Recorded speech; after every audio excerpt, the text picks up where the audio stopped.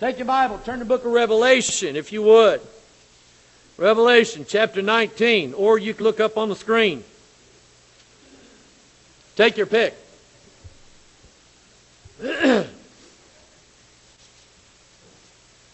So I guess it'd be better if you just took a Bible. Amen.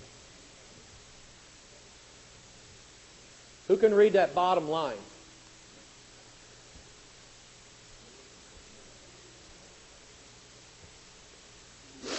Revelation chapter 19. Make it a little bigger.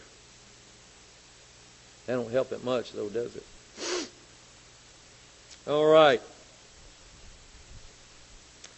I had this on my mind this week, and when God said to preach it, I wasn't sure exactly where He was going to go, but I think I got it. I think I got it. Revelation 19. Revelation 19 is, as far as Bible prophecy goes, that's it. Revelation 19 is pretty much the summation of what God's going to do and Jesus coming to this earth to do it. Okay? I got a little bit too much there. Jesus coming to this earth to do it. Okay? Revelation 19 is the coming of Jesus Christ to establish His kingdom, His dominion, His authority over everything in this world, and everybody that doesn't like it, too bad. Everybody that doesn't believe in Jesus is going to be in for a huge shock. Okay? If the rapture don't get their attention, which it won't, if the rapture don't get their attention, you can count on the fact that when Jesus appears in the sky on a white horse, and 10,000s upon 10,000s of His saints riding with Him, coming down out of the sky, if people don't believe in God then, they're going to believe in God. But they're not going to be happy about Him. They're going to try to fight Him who's coming down out of the sky with the beast and the false prophet and the dragon. They're going to try to fight and kill Jesus. Sorry, you already killed Him once. You should have took it then. He's already been killed once. He got over it, and He's not going to let Himself get killed again. Amen. Amen. That's good. Clap. That's good stuff. That's a good sermon. Everybody stand to your feet. Let's go home. All right. Let's look at it in verse 11. There's a certain way that I'm going to go with this. I saw heaven open. Behold, a white horse. He that sat upon him was called Faithful and True. That's what you underline. That's what I'm going to preach on. Faithful and true. I want you to think about that. And in righteousness He doth judge and make war. Do not tell Jesus that He's not pro-war. Do not tell that to Jesus. Okay? Now, war down here among us sometimes is necessary, but it's always hard. Don't think that we ought to just fight for everything that we want, because there's going to be casualties both sides. Somebody's going to pay the price no matter what. So that's not something that we should just be looking for. But sometimes it has to happen. But Jesus is going to come down and He's going to fight a righteous war. If you think that the politicians of your country have always had righteous desires in the wars that our boys have fought, I don't think that's always true. Now, I wouldn't knock what our boys overseas have done, what our men have done in any war that's ever been fought. I would not put this on them. But I don't think that every war that our politicians started necessarily had the best interest of this country in mind.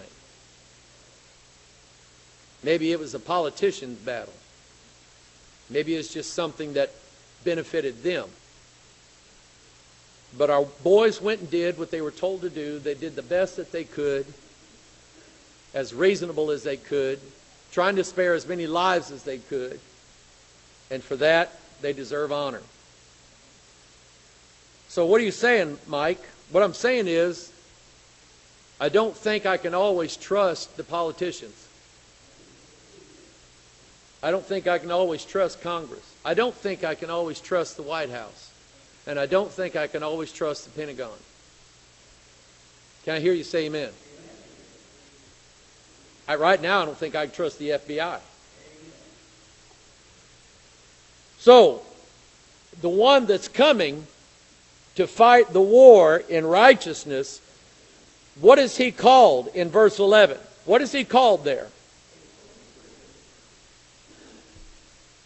Do you think that the war that Jesus fights, do you think you can trust him to fight it? That's where I'm going. That's part of where I'm going with this. So look at verse 12. His eyes were as a flame of fire, and on his head were many crowns. And he had a name written that no man knew but he himself. Now, would you like to know what that name is? Ask him, because I don't know. Only he knows. Verse 13, he was clothed with a vesture dipped in blood. You remember what the woman who had an issue for 12 years, what she did when she found Jesus. What did she do? Touched his garment. Why? Because the vesture that's dipped in blood is, the blood is what covers and cleanses all of our sins. Remember what I taught you. It's not the red blood cells that she's going after. It's not the red blood cells that cleanse the body. It's the white ones. It's the white blood cells. That's what purifies this wicked body that we have. It's the white blood cells, and that makes sense to me now, because now when we come, we're riding with Jesus, and our robes are pure white because they have been dipped in the blood of Jesus and have been made white by the blood of the Lamb. It's the white blood cells that have taken all of our sins away from us and fought the sin battle so that you and I don't have sin no more. Amen. In his eyes were a flame of fire. Wouldn't yours be if you was fixing to ride out into battle? Amen? And on his head were many crowns. He had a name written that no man knew but he himself. He was clothed with a vesture dipped in blood. And I want you to underline, his name is called what? Don't let anybody get away with lying to you saying the Bible is not God. Jesus' very name is the Word of God. See, that was made plain in John chapter 1. It was made even plainer in 1 John chapter 5, verse 7. And now he nails it. And John wrote Revelation. Revelation chapter 19, verse 13 is as plain as it gets. The one who's coming down from heaven is the Word of God. Now remember, the one that came down is called two things: faithful and true. What does that tell you about the Bible? It also is faithful, and it's also true.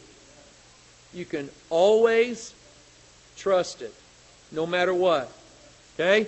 So verse 14, this part I like. Verse 14, the armies which were in heaven followed him upon white horses, clothed in fine linen, white and clean. Where did we get that linen? I want you to go back to the same chapter, and I want you to look in verse 8. Verse 8, the same chapter, chapter 19. This is concerning the bride who's been made ready for the marriage of the Lamb.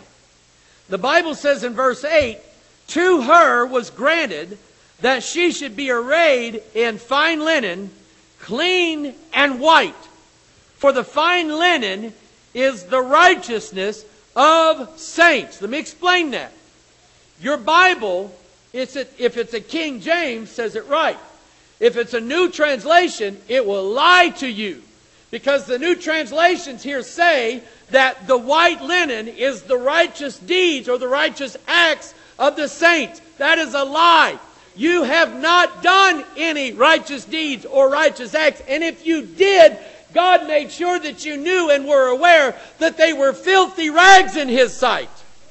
Your righteousness alone is not something you ever ought to wear and be proud of.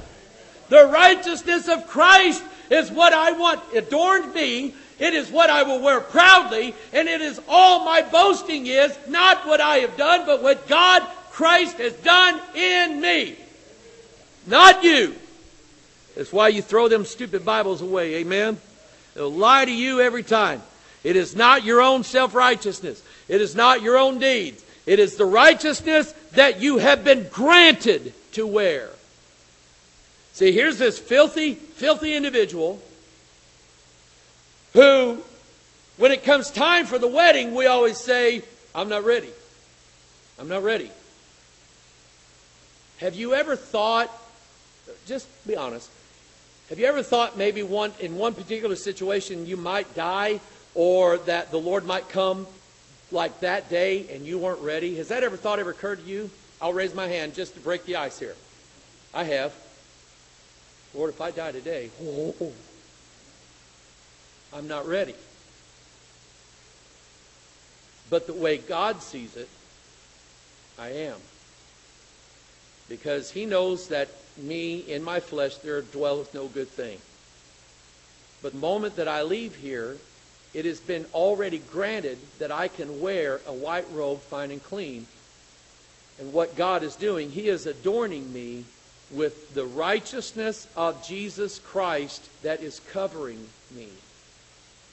Does that make sense? I don't have necessarily that righteousness here. But when I get there, I will be adorned in perfect righteousness. And that is a gift granted to me. It's not something that I've ever earned.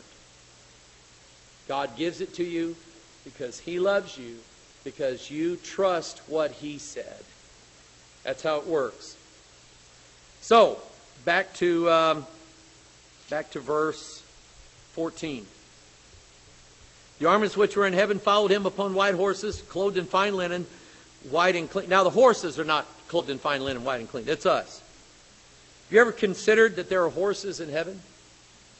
Now this is not Trigger and Silver. These are not the good horses that died and went to heaven. Okay? Animals in this world, according to the Bible, do not ever leave this world. They're buried. Their spirit goes down. That's it for them. God already has a population of beasts in heaven. And none of them is going to hurt somebody. None of them are dogs. I didn't say that. God did. You want to know where? It's in Revelation. For without are dogs and sorcerers and whoremongers. I didn't make up the rules. I did. God's got a big sign at the pearly gate said no dogs allowed. That's what He said. Okay? It says the Word. I got to believe it. Okay? Because, well, I better get off of that. People are going to write me emails because they think that Fluffy's waiting for them with waving tail, and it's not true. Okay? God has spirits in heaven of different beasts, and one of them is, as far as I'm concerned, one of the most magnificent animals on earth, and that is the horse. The horse is a magnificent, it's a wonderful, beautiful animal. And we think that way in American Western culture. It's why we do not eat horses. We don't eat them. We have this high opinion of them. When they are wild, we say that they have a free spirit, and we leave them alone. There's herds of wild Mustangs still in the west of America that by law are left wild. Men are not allowed to tame them. Why? Because they represent a free spirit that represents what America is all about. But a tame horse that a man, we don't understand. We ride cars, and the only thing we know about horses is how many horsepower our car is. But we didn't grow up riding horses. But our forefathers knew the value of a horse. And for some reason, Jesus Christ chose. He didn't choose the camel. He didn't choose an ostrich. You can ride ostriches. He didn't choose those animals. He chose a horse to come back on. That's beautiful as far as I'm concerned. That's why you shouldn't eat them. Amen? All right, anyway. Following on white horses, clothed in fine linen, white and clean, out of his mouth goeth a sharp sword. What is that? It's the word of God. That with it, listen to your Bible, he should smite the nations, and he shall rule them with a rod of iron. You know what that means? Iron's unmovable, unbendable, unchangeable. That means Christ, when he establishes law on the earth, it's not going to change for anybody. It is absolute. It is going to be an iron rod kingdom. And he's going to use us, I don't want to get into it, but he's going to use us also with rods of iron to help him rule over the nations and to judge angels, by the way. So we've been given power and great authority. And he shall rule them with a rod of iron, and he treadeth the winepress of the fierceness and wrath of Almighty God. And he hath on his vesture and on his thigh a name written, 7 words, King of Kings and Lord of Lords. There will be and will be nobody higher than King Jesus. If you're a Lord, he's your Lord. If you're a king, he is your king. Amen. And you can say what you want to about the balance of political power in this world. But if God wills it, then it's done in this world. No matter what it is. If a king or a magistrate or a governor or a ruler of some kind does something in this world, it is because God allowed it to happen, because he is still in charge of everybody. That's what I believe. You say, well, what I think that politician did was stupid. Then God allowed them to do something stupid. Amen? Anyway, where am I going with this? We better pray, because it's good grief. 12 o'clock. I guess I better let you guys out. Not really, because I got a message for you.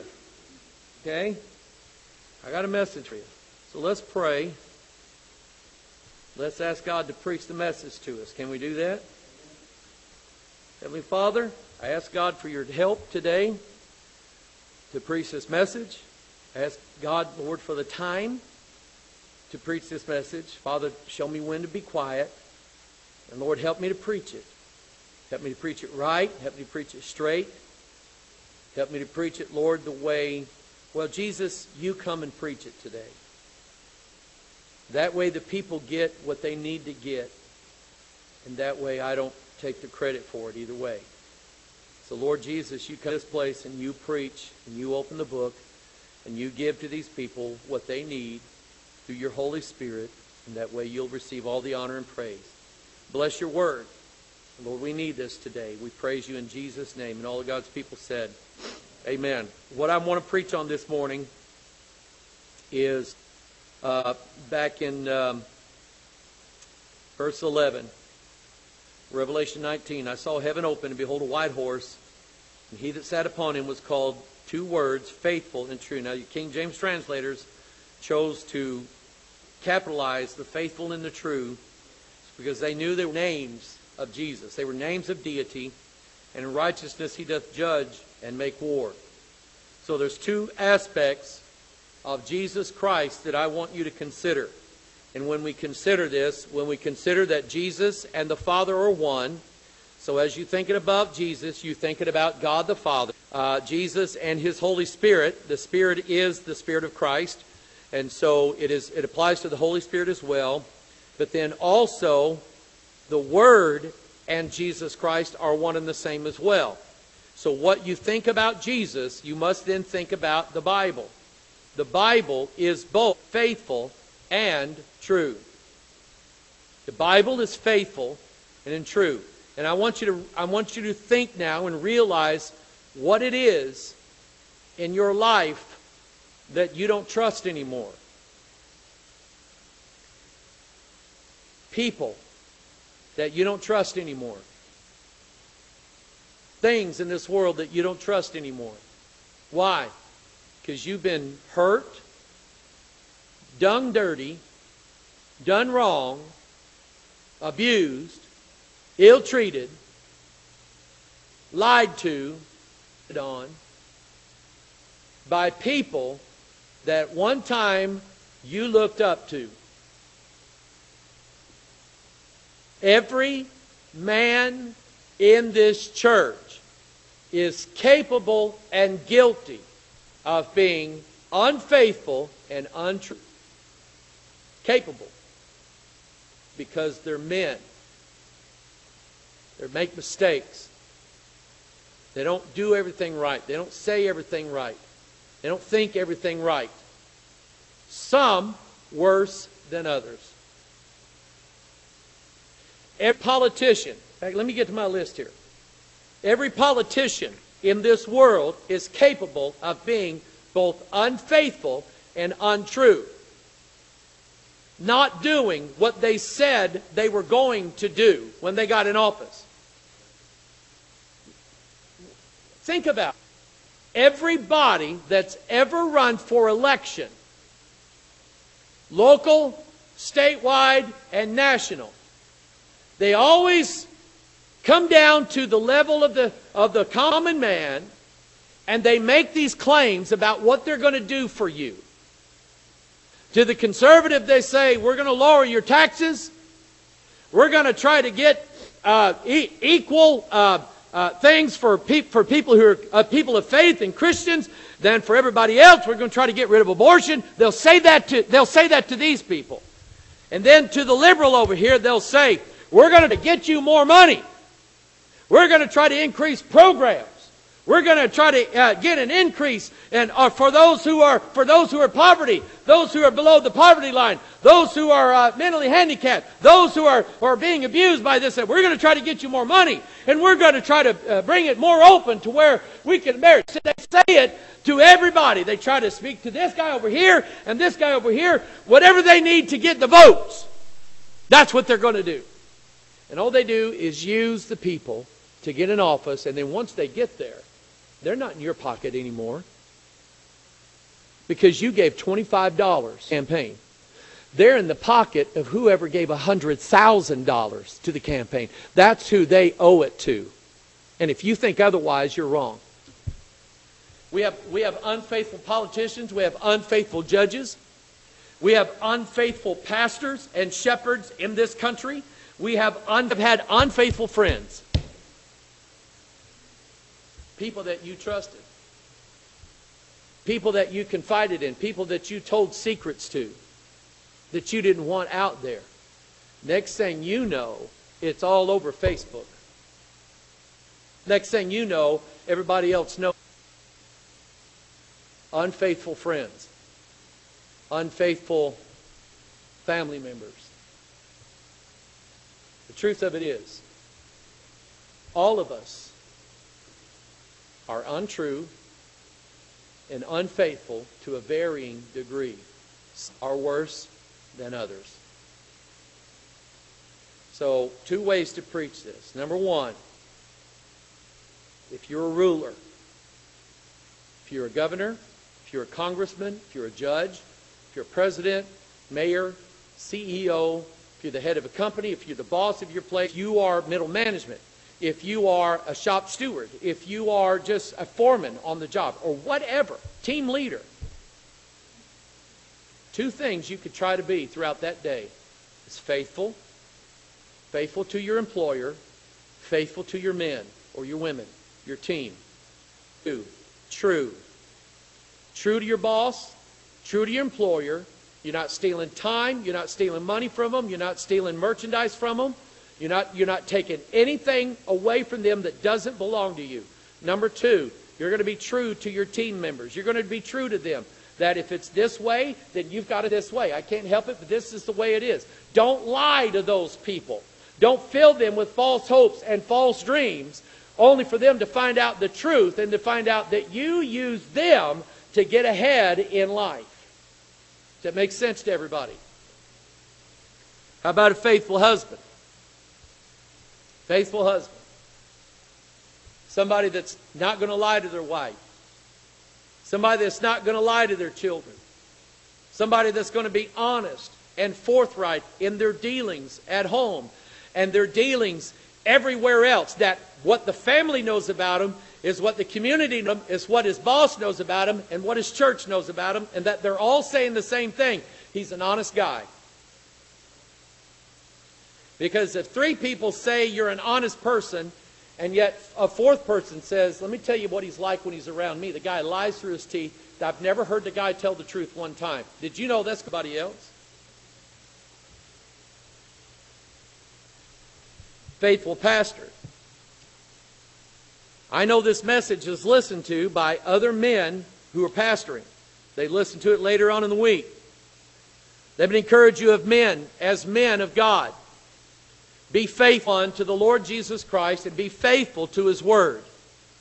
That means when you study, put down the commentaries, put down the denominational book, and read that Bible for what that Bible says, and follow what that Bible, and believe what that Bible says, regardless of what everybody else says it says. Now, if everybody else says something, and then the Bible says something, and they're fine.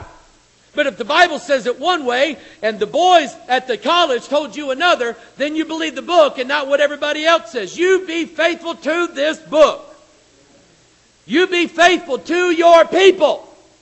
If you are using that church only because they're going to lift you up so you can get another down the road, tell them.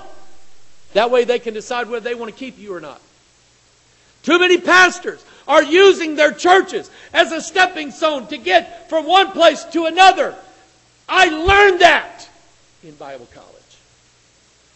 And I learned it from pastors who they say way up. Take this little church now, do good there, and then go to the next one, and then build that one up. When you got that built up, you got a name. Now somebody's going to offer you a job. Take it. Go to that next church. Now you got a church of 150. Build it up to 250. When you do that, somebody's going to offer you a job of 500. Take that.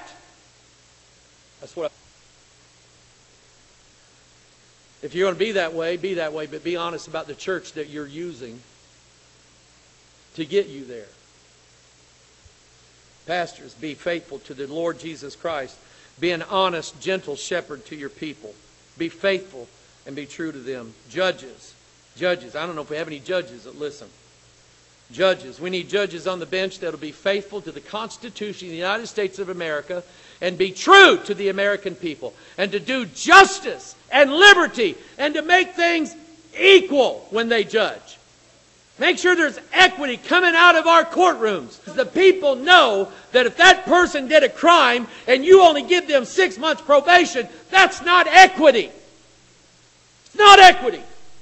That person should be punished commensurate with the crime that they committed and the people that person hurt. That's what we need on the court. Jesus, when He comes, He's going to do exactly that. You be faithful friends. Be true friends. The people that have come to you to befriend them and the people that you're with, we need our friends, don't we? We need our friends. We need people that we can talk to. People that will come talk to us. People that love us. People that care about us. People that will rejoice when we rejoice. People that will suffer when we suffer. People that will come to us when they have an issue in life and they get honest answers. People that either we can go to them for honest answers or we know they will come to us and point things out. You're not doing right. We need faithful friends, and we need to be faithful friends. We need to be true friends.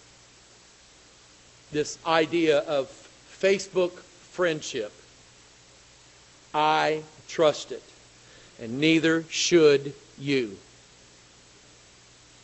Do not. Let me help you with something. Facebook is authorized to read everything that you write, both public and private, and private messages. I had a guy confess things to me via Facebook Messenger, and I wrote back to him and said, do not write this ever again on Facebook.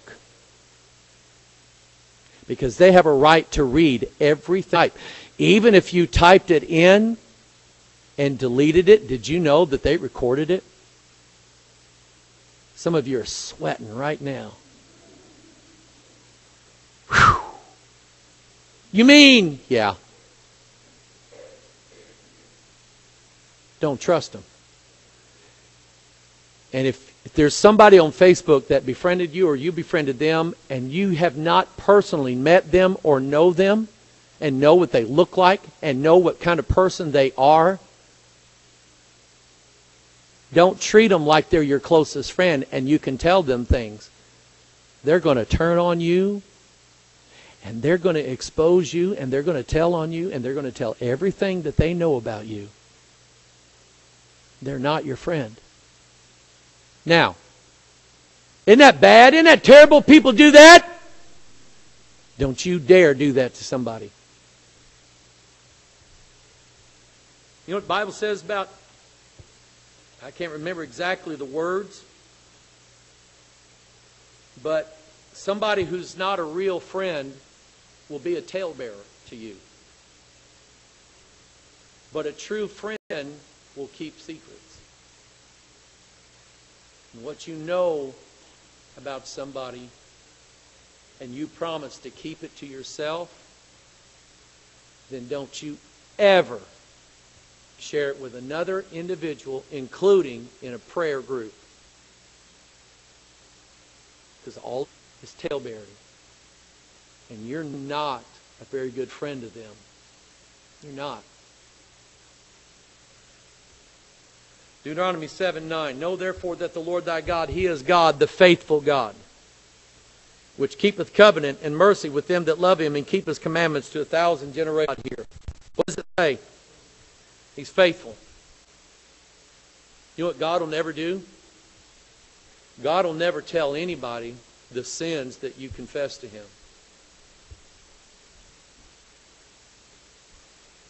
Hey, young people, listen. You know what God will do?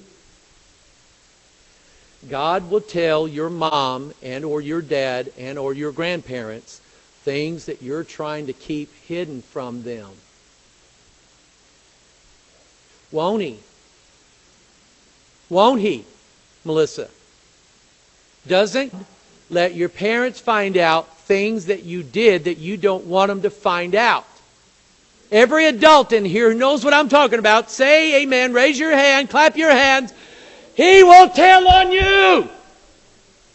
Why? He loves you, and He loves your parent, and He knows what you're doing, and He's going to get you caught and get you in trouble for your own good. I ran a school here for 12 years, and the things that God showed me was going on, I walked around, walked through here one day and walked to the water thing to get a drink of water. And there was a guy and a girl student here, neck and neck, making out just in that little hole there by the water fountain. And I had no idea they were back there. I was just going back, sister, for a drink. And I went, Guess what God wanted me to find out? Oh, they were shaking. God sometimes will try to use your parents to wake you up to things you don't want mom and dad to find. And it's to shake you and to scare you so much that you don't want to do that ever again. Amen. God's a faithful God. What God knows on you, He won't tell. What you confess to Him, as far as concerned, it's over with. And He'll never, I don't care if you go do it again, He'll never bring that back up again.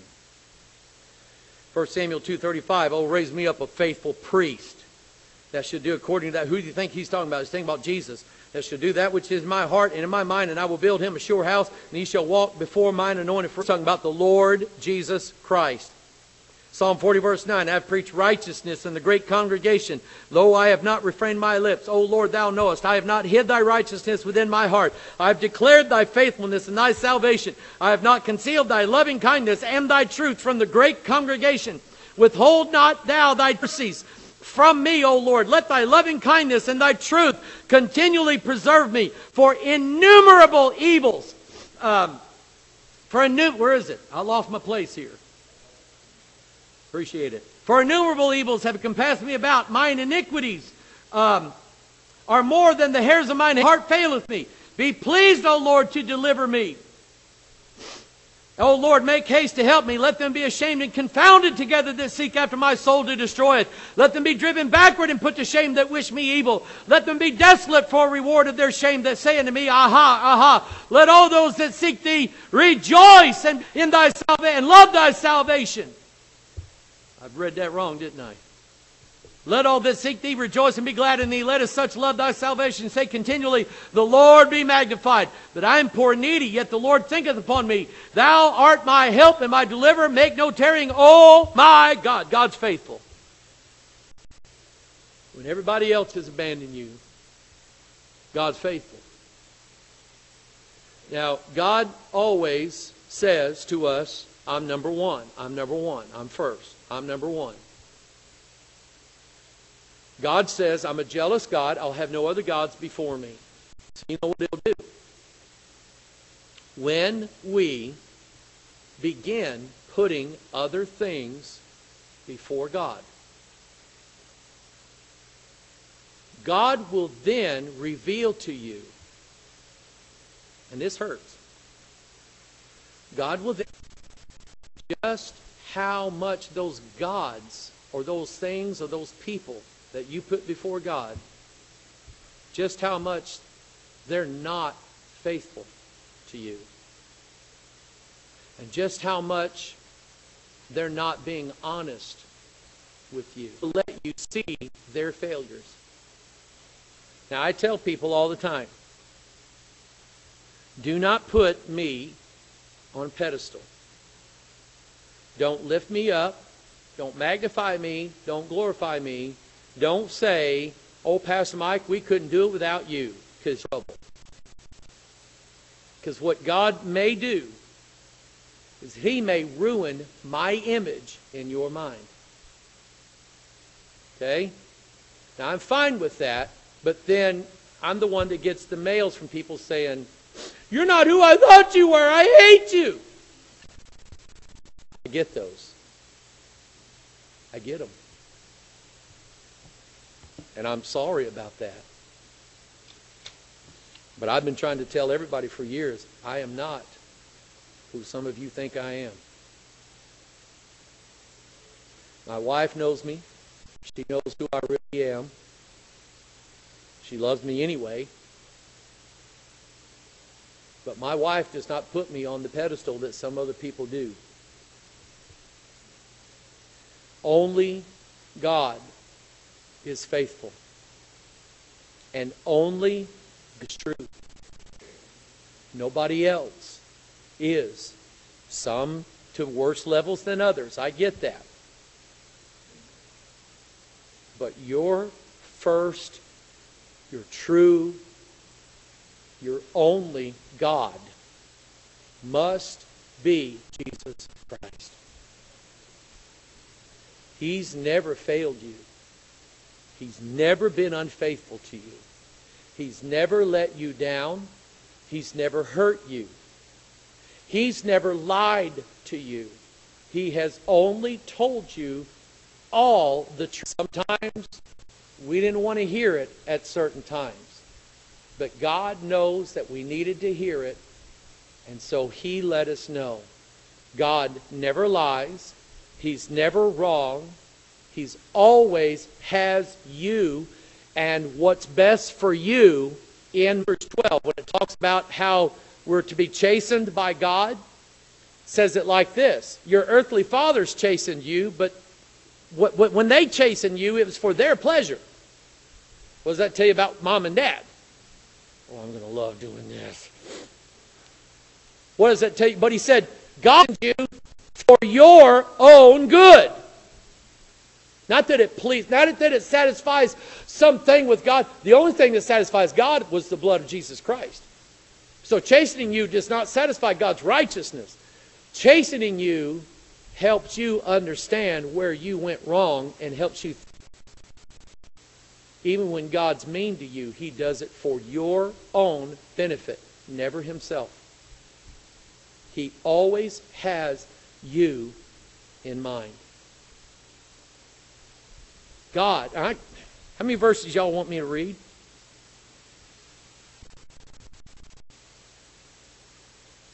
Ron's ready to write it down. Okay. I will sing of the mercies of the Lord forever, and with my mouth will I make known thy faithfulness unto all generations. Adults, you know what you do when you grow up? You tell your kids, God's been faithful to me. Let me tell you something. Your daddy has done things wrong. Your daddy hasn't been honest with you sometimes. Sometimes your dad did things. Sometimes I whipped you when you shouldn't have got it. Sometimes I didn't whip you when you should have got it. Sometimes dads and moms fail. Sometimes dads and moms say things wrong. But son, let me tell you, God never fails you. See, that's what we're supposed to be doing. For I've said, mercy shall be built up forever. Thy faithfulness shalt thou establish in the very heavens. I've made a covenant with my chosen. I've sworn unto David my servant. Thy seed will I establish forever, and build up thy throne to all generations. Selah. And the heavens shall praise thy wonders, O Lord. Thy faithfulness also in the congregation of the supposed to proclaim it right here. In the congregation of the saints. For who in the heaven can be compared unto the Lord? Who among the sons of the mighty can be likened unto the Lord? God is greatly to be feared in the assembly of the saints, and to be had in reverence of all them that are about Him. Don't call me Reverend Mike either, or Reverend Hoggard. Get in trouble. I'm not Reverend anything. The reverence belongs to Jesus. Okay? For who in the heaven can be compared unto God? God is greatly to be feared in the assembly of saints, and to be had in reverence of all them that are about Him. O Lord God of hosts, who is a strong Lord unto thee, or to thy faithfulness round about thee? God's faithful. God's faithful. God is faithful to this church. I found that out. God is going to be faithful to you at your worst time. God is going to be faithful to you. At your very best, God is still going to be faithful to you. God is always protect you. If you put yourself under God's protection, you're under His protection. Did you know that God will not let somebody come out after you for sins that God has pardoned and has freed you from? He'll protect you from all those that are coming against you. God will protect you. This is better than having a God. This is better than having a mafia. You know, mafia will go and say, no, you need protection. For 10% of your profits, you're going to get protection from us. And they'll protect you as long as you keep paying. And they won't let anybody touch you. God's got it better than that. For absolutely nothing but His love for you protects you from everything that comes against you, no matter what it is. You might get scared. God's not going to let them come and get you. He never has. He never has. And He never will. Guys, let's strive to be faithful like God is. Faithful to our wives, faithful to our children, families, faithful to our jobs. Faithful to our jobs. If that man or that woman's paying you money, you go do, and you do better than what they're expecting out of you. You do more than what they're paying you for. You go do it. I don't care what the union hall says. You better slow down now. You go and you outshine them all, because God is your God, and God's teaching you how to be faithful. Means if you're supposed to be there at 8 o'clock, you show up at 7:30 and wait in the parking lot. Amen. Be faithful to your family. Be faithful to your job, your country. Be faithful to your church. Can I say that here? Can I say that here? Be faithful to your church. I didn't say pay more tithes than somebody else. I said if you have it to pay, then give it. Be faithful. We don't send notifications out for people who haven't paid enough tithes. That's wicked, and they do it. You are expected to be faithful, and it's all on you whether or not you're going to do it or not. You be faithful. Only God knows this, but you be faithful. You be faithful in your attendance. You be faithful in your prayer life. You be faithful in your Bible reading. You alone be faithful. Be faithful to yourself. Doing this for. Because I know that I need to be in church more. I know that I need to be in my Bible more. I know that I need to pray more.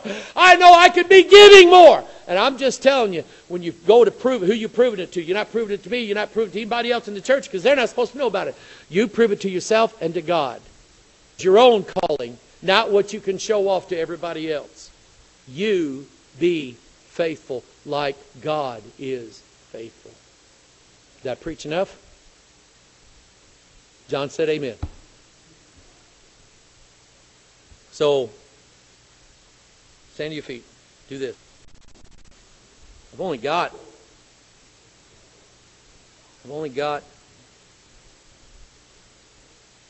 12 more verses. And they're long.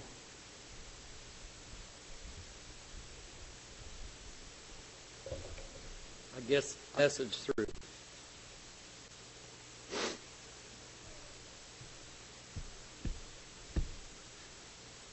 I'm going to open the altars up. I'm not going to sit here and beg everybody, but I'm going to open them up, and we're going to have a time of prayer.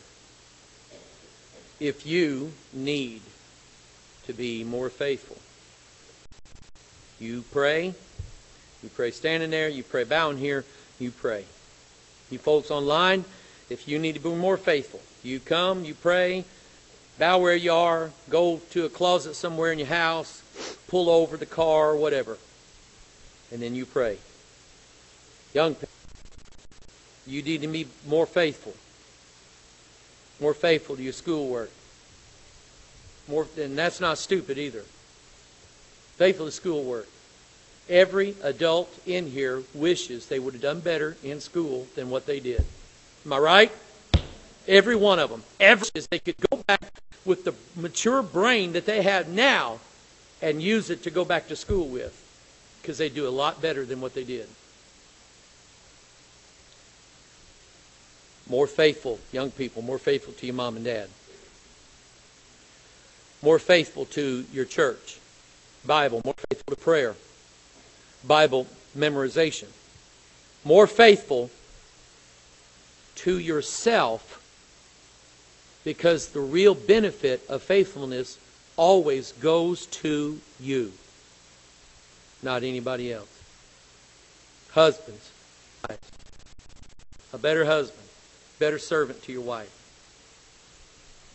A leader who is yet the servant to his family, to his wife, to his children. His time is spent with them, for them. And God will reward you in due season. You be faithful to your family. Wives, be faithful wives. Be faithful to your children, to your grandchildren, to your husband. Be faithful to your church. Faithful to give time to Bible reading. The only person in the world who'll know about it is you. Nobody's going to boss you around. You're an adult. You're a grown-up now. You don't need somebody to boss you around, tell you when to do this, when to do that. Good grief. You be more faithful because you want to do it like Jesus is faithful to you.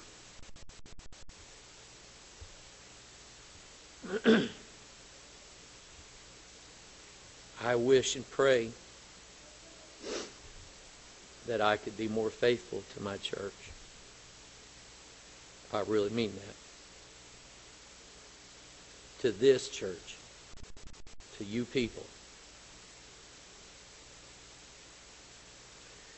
Father in heaven, we come before you today. And Lord, I guess all of us are lacking. We're lacking in faithfulness. We believe, but faith without works is dead. So, Father, help us, dear God, to be faithful. Faithful to our wives. Faithful to our families. Faithful to our church and our church's needs, physically, spiritually. Faithful to our Bible, read it more. Faithful to prayer.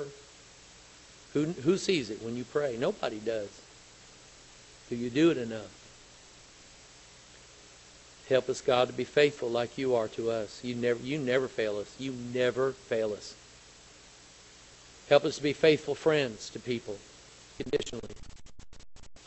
To long suffer with them and to be confided in by them. And not be a talebearer. Not be a gossip. But to take what you know and give it to the Lord and say, God, I'll let you have this. I can't bear it. My friend is curious. The Lord, I'm going to give it to you because you're my friend. You see, Jesus is a faithful friend to us who's never, ever, ever hurt us, ever. He's always supported us. He's always loved us and always listened to us. Whether we were in a good mood or bad mood, He always has. God, help me to be a faithful friend. Faithful church member. Faithful Bible reader. Faithful wife. Faithful husband. Not having anybody else in place of our husband or wife or children. God, help me to be faithful to my family, my wife. Help me to be faithful to my church. God, help me to be more faithful like you are. Help me to love them like you do. Help me to pray for them like you hear their prayers. Help me to care about them and their needs like you. I'm asking for help, Lord, because I do not have it in me. I can't do it by myself. I try it and I can't do it. God, it must come from you. So God, I'm asking for your help. And these people are asking for your help. You and you alone are the one that can help them. You do it, Father, because you're their God, and you're their Savior, and you're their Lord. And they don't trust anybody else to hear, Father, what it is you're hearing right now. They don't trust anybody else. They trust you. So, Father, you know you don't let them down. I know. Give them a sign, Lord. Give them a token, God, that you're going to be faithful to them no matter what. Give them that blessing today. We pray this in the name of Jesus, our Lord and our Savior. And all of God's people said. Glad you came to God's house this morning.